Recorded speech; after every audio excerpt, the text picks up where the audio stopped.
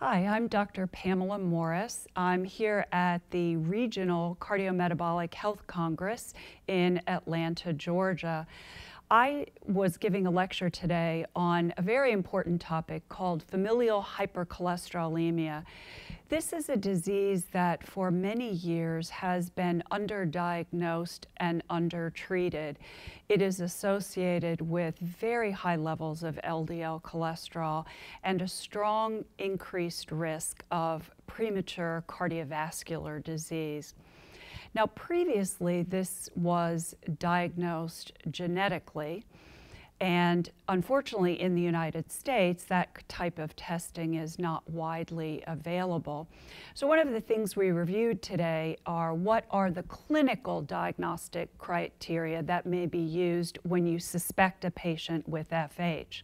So of course, that would be levels of LDL cholesterol. Begin to think about possible heterozygous FH when the LDL cholesterol levels are greater than 190 milligrams per deciliter.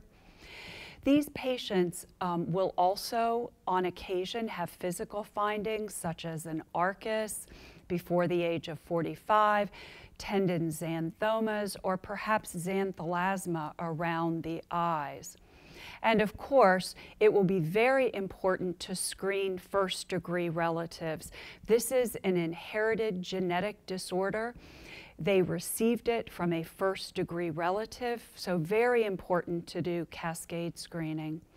The final topic that we discussed today was treatment of LDL cholesterol in familial hypercholesterolemia. Of course, statin therapy will always be the foundation, and these patients are definitely going to need moderate to high intensity statin.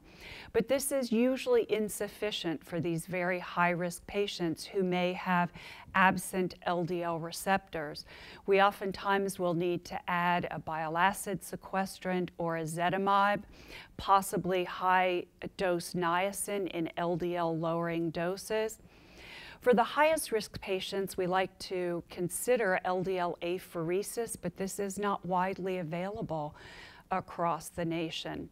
We do have two novel therapies which have been recently approved for homozygous FH, including lamidipide and mipomersen, which can be very helpful in additional LDL lowering for FH patients. And finally, everyone is very excited about the possible approval of the PCSK9 inhibitors, which have been shown to be of some benefit in patients with homozygous FH.